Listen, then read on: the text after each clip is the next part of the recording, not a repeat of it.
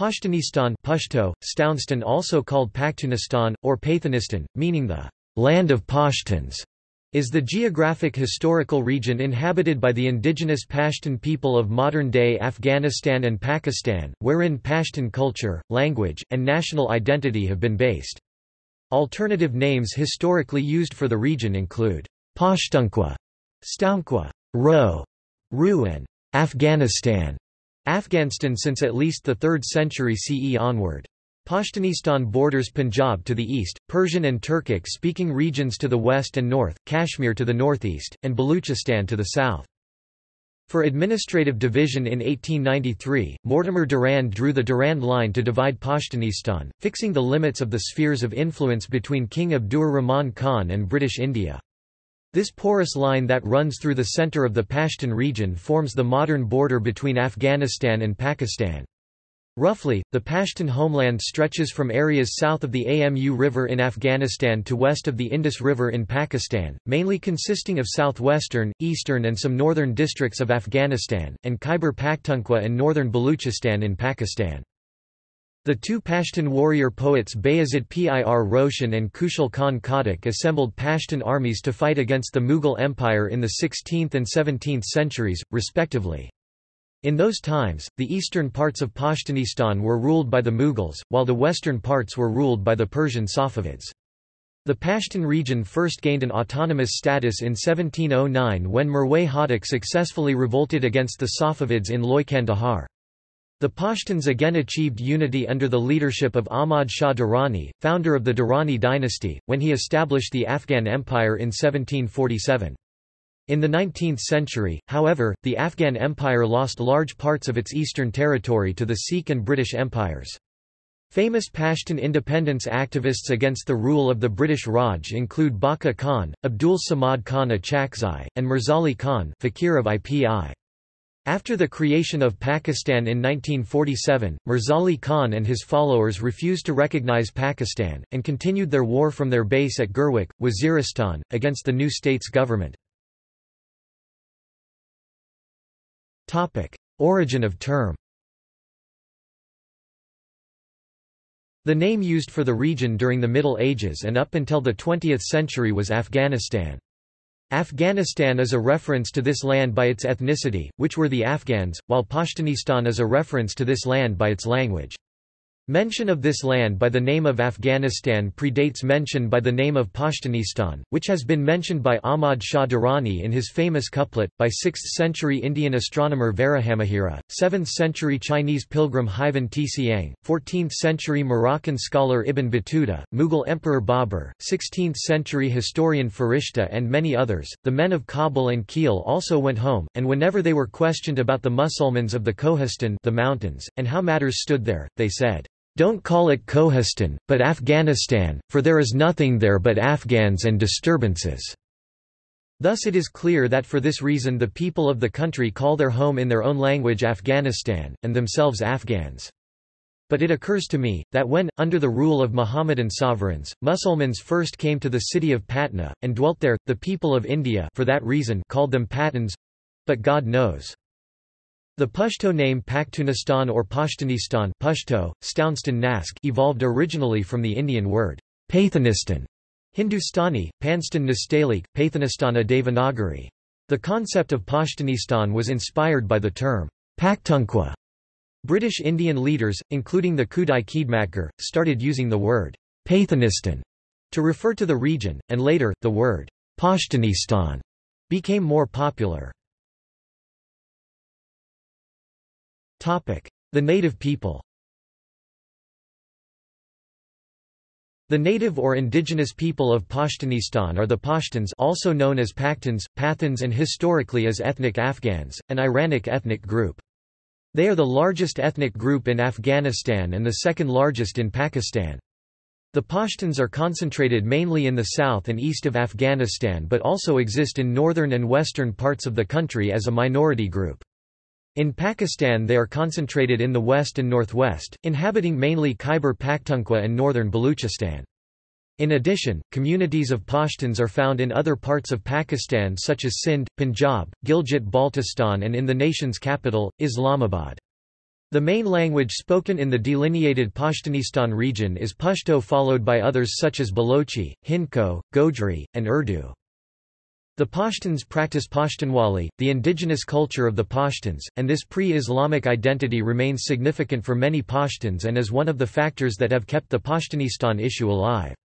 Although the Pashtuns are politically separated by the Durand Line between Pakistan and Afghanistan, many Pashtun tribes from the Fata area and the adjacent regions of Afghanistan tend to ignore the border and cross back and forth with relative ease to attend weddings, family functions and take part in the joint tribal councils known as jirgas.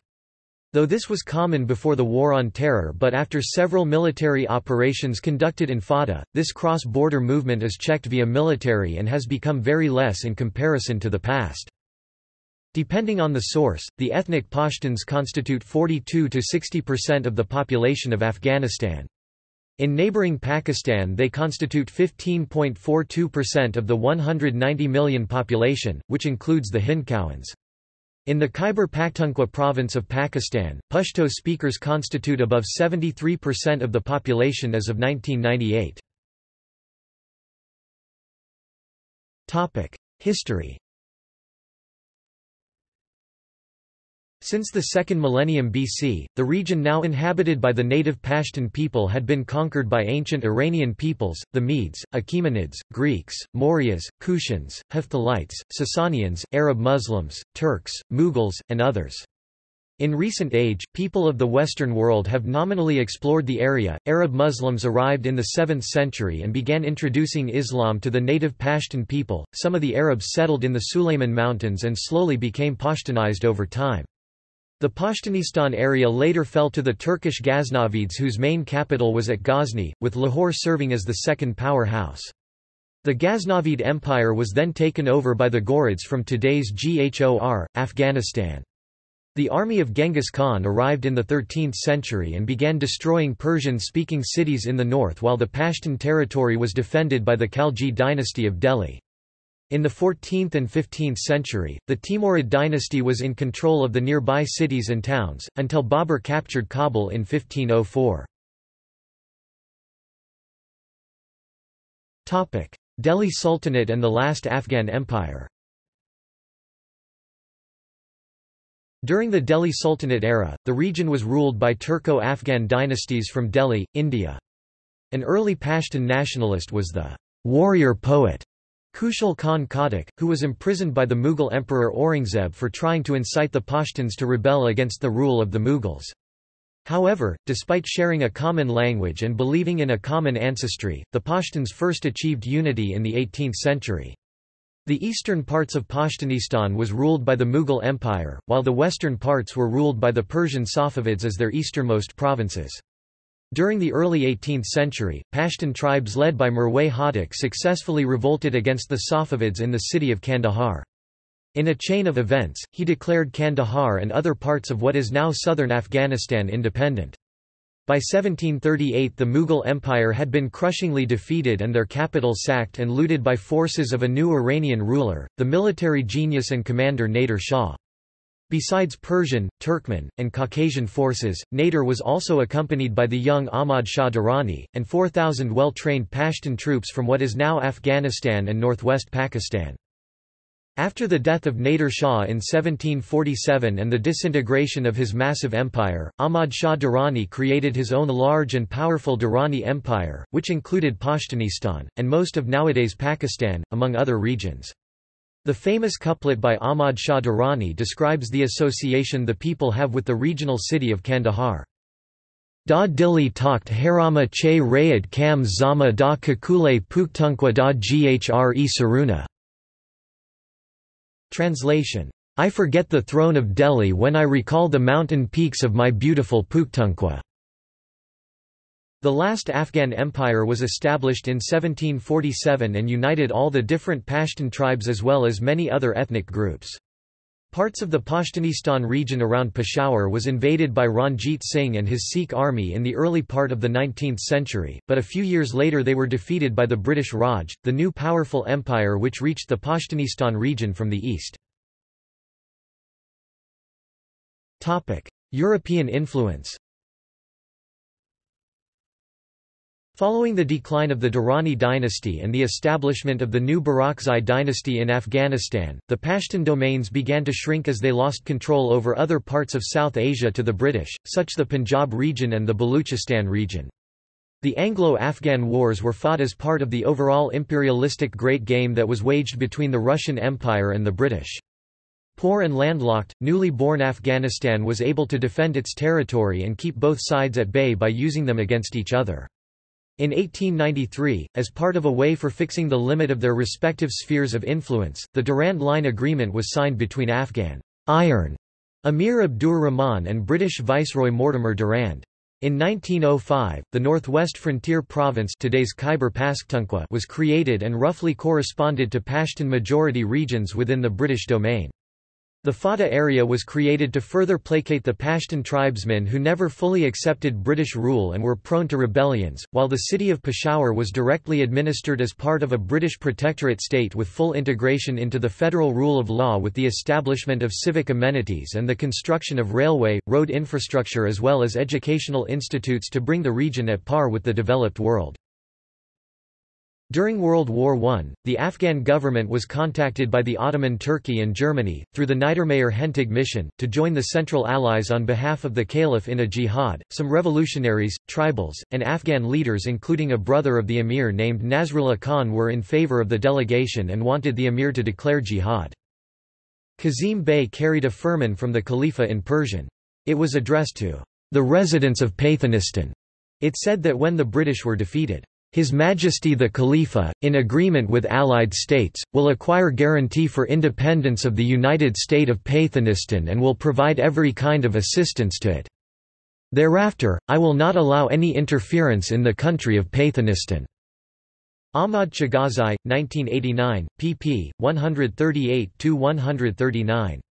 However, the efforts failed and the Afghan Emir Habibullah Khan maintained Afghanistan's neutrality throughout World War I. For more information see. Similarly, during the 1942 Cripps mission, and 1946 Cabinet mission to India, the Afghan government made repeated attempts to ensure that any debate about the independence of India must include Afghanistan's role in the future of the NWFP. The British government wavered between reassuring the Afghan to the rejection of their role and insistence that NWFP was an integral part of British India. The Khudai Khidmatgar were a non-violent group, and Ghaffar Khan claimed to have been inspired by Mahatma Gandhi. While the Red Shirts were willing to work with the Indian National Congress from a political point of view, the Pashtuns as a people desired independence from India. Banu Resolution. In June 1947, Mirzali Khan, Fakir of IPI, Baka Khan, and other Khudai Khidmatgars declared the Banu Resolution, demanding that the Pashtuns be given a choice to have an independent state of Pashtunistan composing all Pashtun majority territories of British India, instead of being made to join the new state of Pakistan. However, the British Raj refused to comply with the demand of this resolution. Independence of Pakistan in 1947. The concept of Pashtunistan has varying meanings across Pakistan and Afghanistan.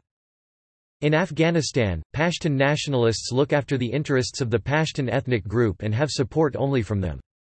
They favor the ideas of Loy Afghanistan or Greater Afghanistan, and maintain an irredentist claim on the entire Pashtun populated region. The Pashtunistan demand also served the cause of domestic Afghan politics, where several successive governments used the idea to strengthen Pashtun ethnic support for the state. This policy intensified ethno-linguistic rivalry between Pashtuns and non-Pashtuns in the country.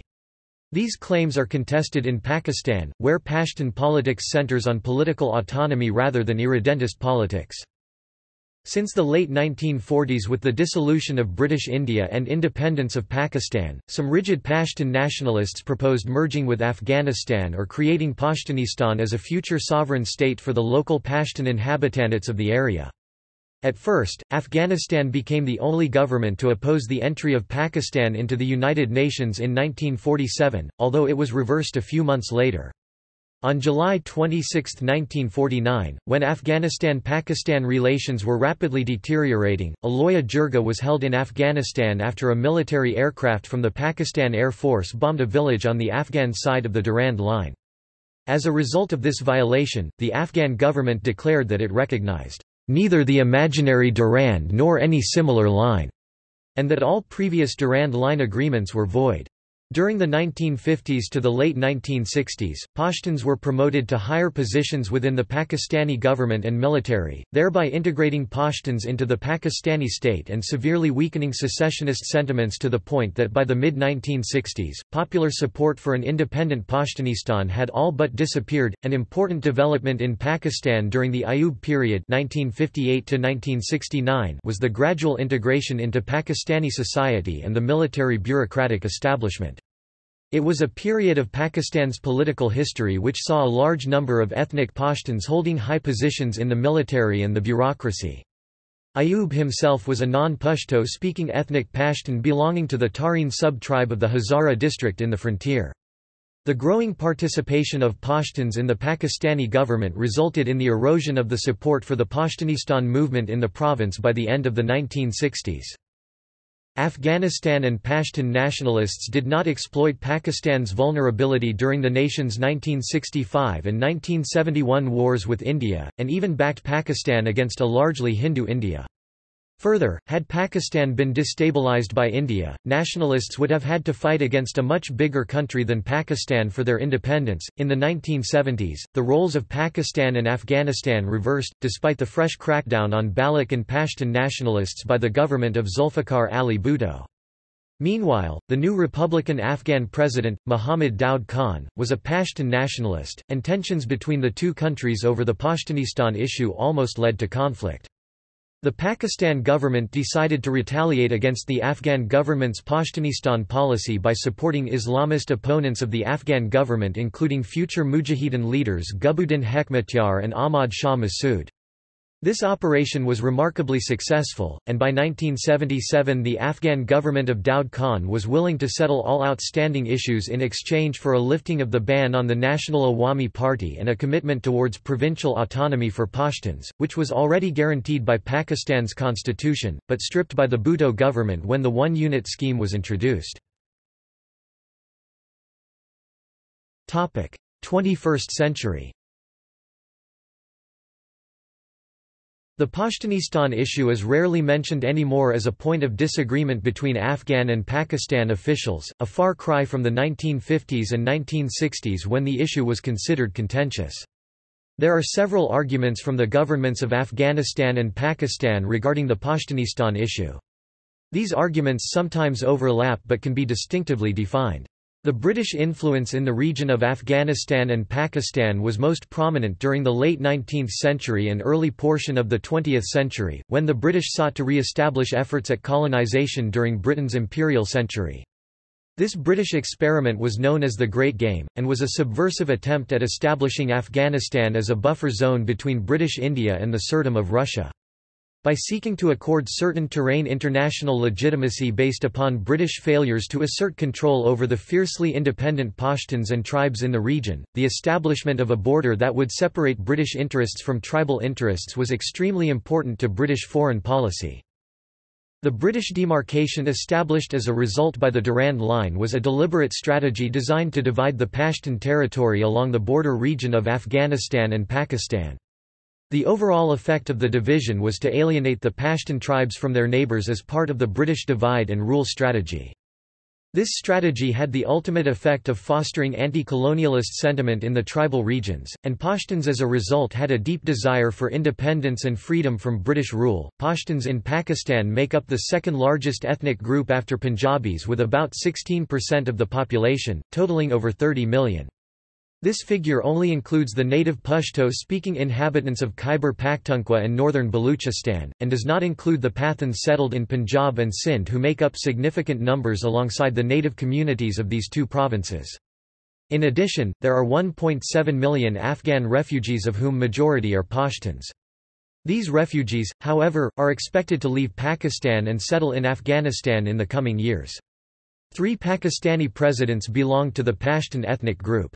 Pashtuns continue to occupy some important places in the military and politics, with the major political party Awami National Party led by Asfandyar Wali. In addition to this, some Pashtun media, music and cultural activities are based out of Pakistan, with AVT Khyber being the only Pashto TV channel in Pakistan. Pashto cinema is based out of the Pakistani city of Peshawar. The Pakistani city of Karachi is believed to host the largest concentration of Pashtuns. There are more than 12 million Pashtuns in Afghanistan, constituting 42% of the population. Other sources say that up to 60% of Afghanistan's population is made up of ethnic Pashtuns, forming the largest ethnic group in that country. Pashto is the first official language of Afghanistan. The Afghan national anthem is recited in Pashto language and the Pashtun dress is the national dress of Afghanistan. Since the late 19th century, the traditional Pashtunistan region has gradually expanded to the Amu River in the north. Majority of the key government positions in Afghanistan have always been held by Pashtuns.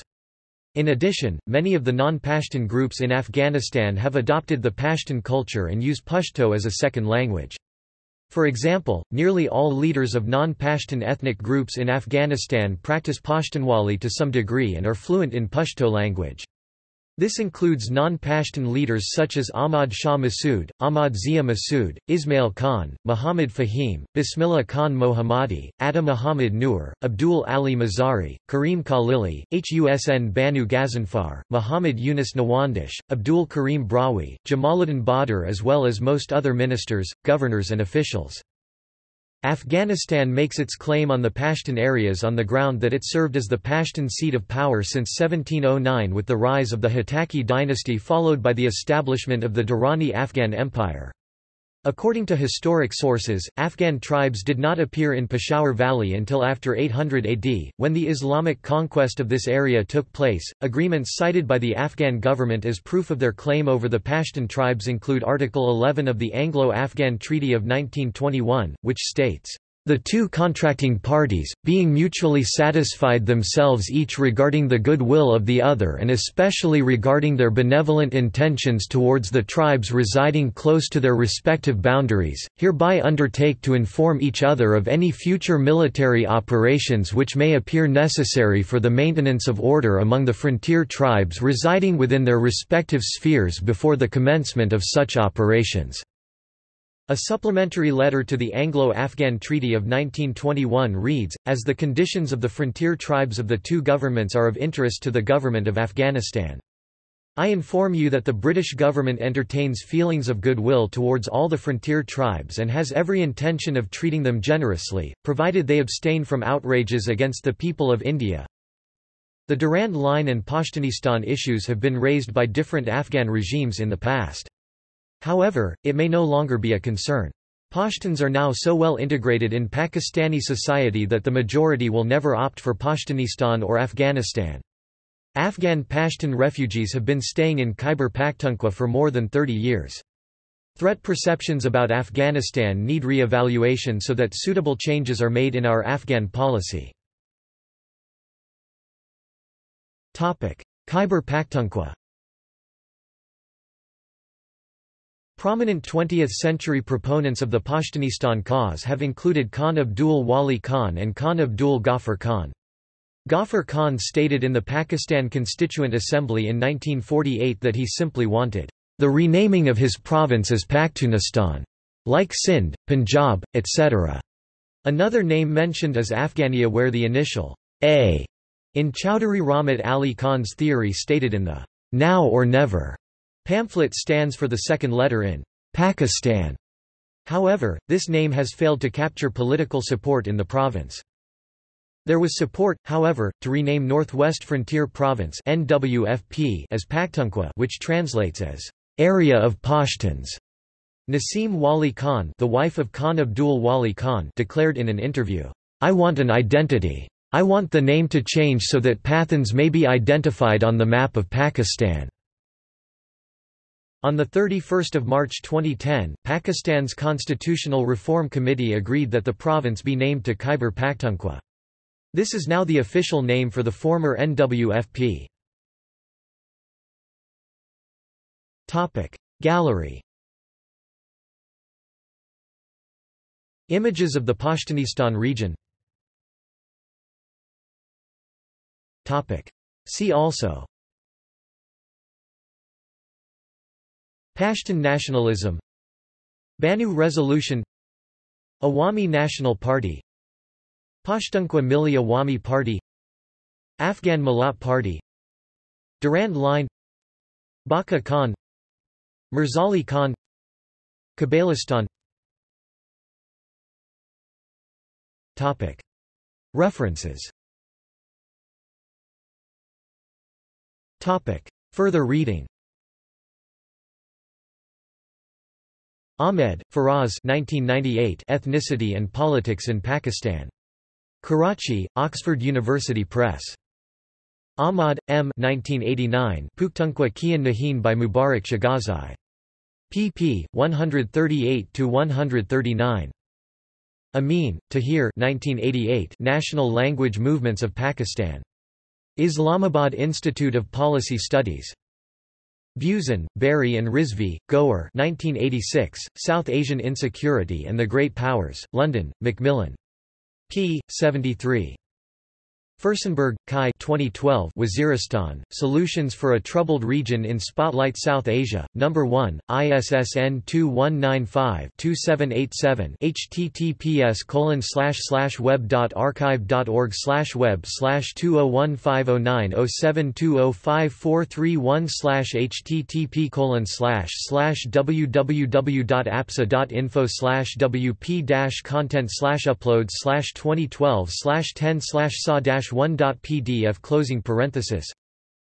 Caro, Olaf 1983 The Pathans, with an Epilogue on Russia. Oxford University Press.